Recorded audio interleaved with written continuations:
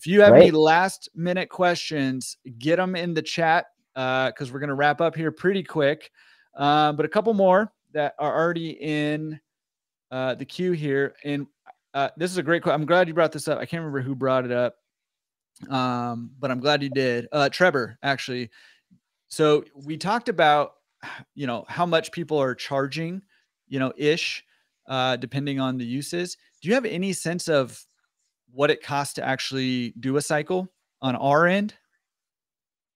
Yeah. So this is an estimate for more expensive locality. So it's likely going to be lower in other regions of the country, but it's going to be anywhere from $1.11 or lower per garment.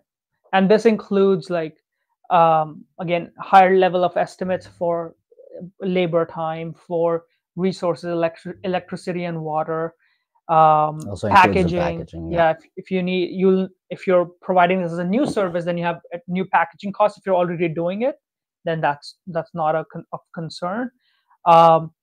Just the cycle and resource itself is actually very, very little.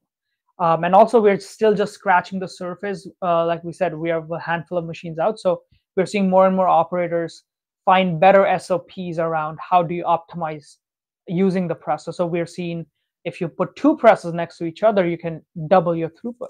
Every 4 minutes, you're throwing out a garment ready to go, fully packaged back to a customer. Yep. And one operator can easily, handle 3 presses at the same time. So your labor gets distributed that way as well.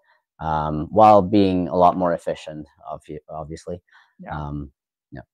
There's a lot of scope. I'd say it's still new to the industry. Obviously, we're seeing a lot of ingenious things operators are doing with this.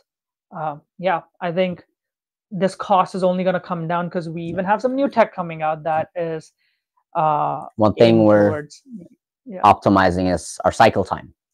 Garments are anywhere from 2.5 to 5.5 minutes right now.